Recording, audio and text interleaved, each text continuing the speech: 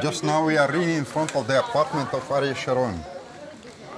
In 1987, Sharon took this place. It's in the center of the Muslim quarter.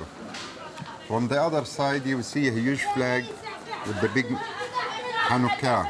He wanted to say to the Palestinians, I am the boss here.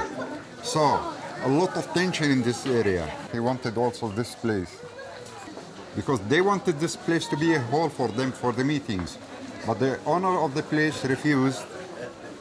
From that day, he had a lot of troubles with the taxes.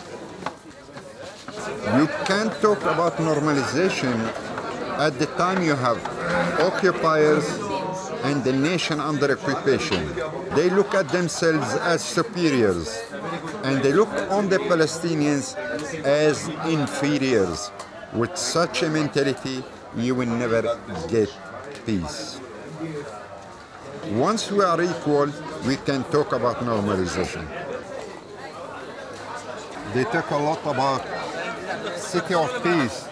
So whenever I walk and I see those soldiers with their submachine guns, I say, what kind of peace is this? In 1989, he was sitting with the other 4 young Palestinians.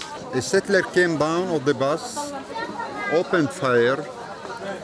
This young Palestinian was killed on the place.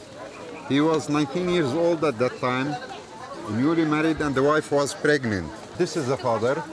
What's really interesting about his case, that up to date the Israeli claims that they couldn't find the settler who opened the fire.